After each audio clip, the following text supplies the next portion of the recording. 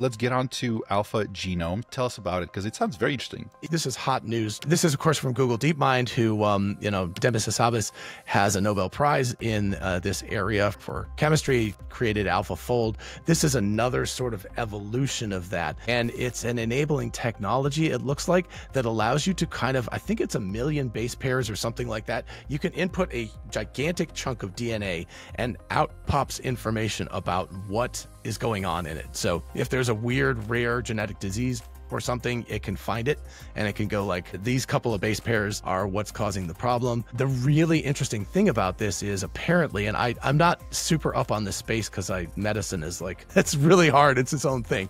But apparently what you used to have to do was choose. You could either get a kind of a coarse grained resolution, imagine like very, very low resolution picture of the entire DNA sequence, or you could zoom and enhance and you could see a little piece of it and you could see that in high resolution, like, oh, these are individual base pairs going on. It looks like what they've done here is they've allowed you to do both, which is very cool.